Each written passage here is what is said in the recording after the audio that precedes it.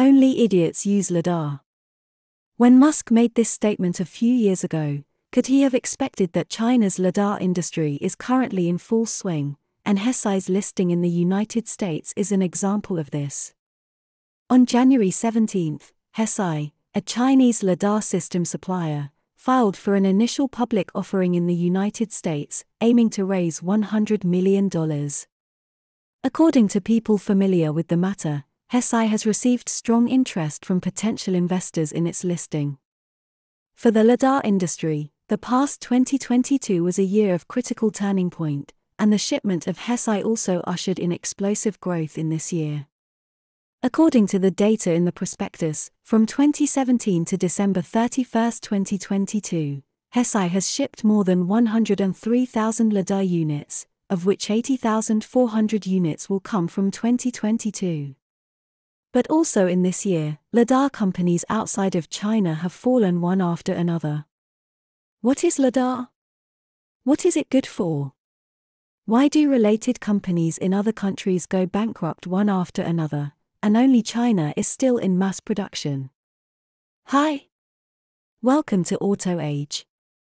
Before we started today's video, please subscribe to the channel and turn on the notification bell. Okay, let's get started. After the first-generation Beetle came out in 1938, European and American consumers at that time knew that the curves of cars could be so smooth. Before that, the cars were all square iron boxes, not to mention the aerodynamic design. With the accumulation of technology, after entering the 21st century, almost all cars have also become streamlined roof designs. However, this beautiful and scientific streamlined design has been broken by the loading of Lidar in recent years. In 2005, when the Stanford team won the DARPA Grand Challenge with a vehicle equipped with 5 Lidars, developers of autonomous driving turned their attention to Lidar, a not young technology product. The earliest laser radar can be traced back to 1963. American Frank McComber designed a laser device that can measure the distance of objects within 7 miles.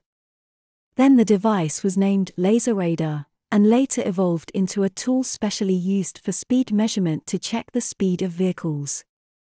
The utility of Lidar was first discovered by the public during the Apollo 15 mission in 1971, when astronauts used laser altimeters to map the lunar surface. At the same time, Lidar has also been applied to the military field. Compared with traditional radar, Lidar has the advantages of high precision, fast response, and stable imaging. It can obtain an accurate 3-dimensional topographic map of an area in a short time and is not affected by day and night, season, climate, temperature, illumination changes, and various disturbances. Soon, it was being used on reconnaissance aircraft, helicopters, and surface ships for reconnaissance and obstacle avoidance missions. However, the mechanical structure used in traditional Lidar is prone to decline in scanning accuracy due to vibration during high-speed movement, and its relatively large volume cannot meet the needs of miniaturization. In 1994, Laurel Vogt developed a solid-state imaging laser radar, which can distinguish objects of 15 centimeters from 1,000 meters away.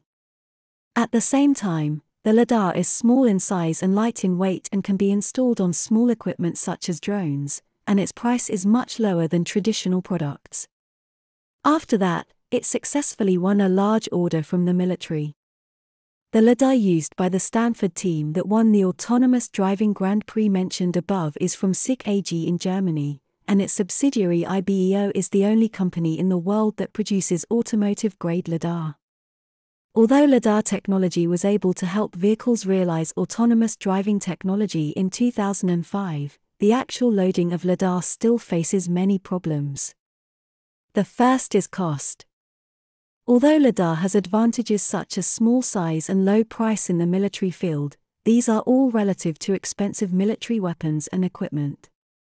For example, the development cost of the UAV 3D Lidar developed by Lockheed Martin for the US military is as high as $7.8 million. The price of a Predator drone equipped with this system is as high as $100 million. If you want to apply such expensive equipment to ordinary passenger cars, you must first solve the price problem. In addition to the price issue, the service life is also a headache. The mechanical structure used in mechanical lidar has a service life of only a few thousand hours, which is difficult to meet the demand of more than 10,000 hours for vehicles. At this time, mainstream manufacturers are focusing on hybrid solid-state lidar, so that they can take into account the issues of life and cost.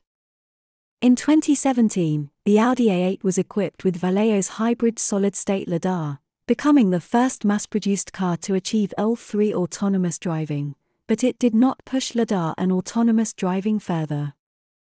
2022 is known as the first year of lidar. In this year, more than 10 cars equipped with lidar were released, most of which are Chinese brands. In the face of the price that everyone cares about, the cost of China's lidar has been reduced to less than $2,000, and it also has better performance. For example, Hesai 8128 lidar can achieve ultra-high frequency detection of 1.53 million points per second. At the same time, the former industry leader Velodyne also reduced the price of its own lidar to $4,000. At present, there are 7 lidar companies in the Chinese market that have entered the lead passenger car brand pre-installation mass production delivery cycle. The data shows that from January to November 2022, 98,400 passenger cars in the Chinese market, excluding imports and exports, are equipped with lidar as standard equipment. Beginning in 2023, as car companies such as BYD and Changan begin to enter the cycle of lidar onboard vehicles, they will continue to drive market growth. It is predicted that in 2023, the standard lidar delivery of passenger cars in China will sprint to a scale of 400,000 to 500,000 units. So, when China's lidar industry is booming, why do related foreign companies go bankrupt one after another? On December 21, 2022, Quanergy Systems, a developer of solid-state lidar sensors in Silicon Valley, filed for bankruptcy protection under Chapter 11 of the bankruptcy law, less than a year after it merged with the acquisition company SPAC to go public. Quanergy had raised about $325 million before merging with the SPAC, but that funding wasn't enough to keep Quanergy alive. Lawrence Perkins, the company's chief restructuring officer, said in a statement that the company faced supply chain issues, difficult market conditions and litigation. Quanergy has made considerable efforts to respond to the ongoing financial challenges caused by volatile capital market conditions. Lawrence Perkins said. Notably, this is the latest in a series of SPACs to go public and go bankrupt in 2022. Fast Radius filed for bankruptcy in November 2022, Electric Last Mile Solutions and Enjoy Technology Incorporated declared bankruptcy in June 2022. Plus, Quanergy isn't the only lidar developer struggling financially. In November 2022, German lidar developer IBO Automotive Systems GmbH filed for bankruptcy after being unable to secure further growth financing. The above cases all show that the reason why these lidar companies are unsustainable, in the final analysis, is no money. The high investment in the lidar industry is self-evident. One of the reasons why Musk believed that lidar was impractical before was that lidar was expensive and difficult to make technological breakthroughs. So, are you optimistic about the lidar industry? Please put your comments below and share your insightful ideas with other people. Do you want to learn about more auto stories? Please keep following our channel and like our videos. Your precious time with us is highly appreciated. See you.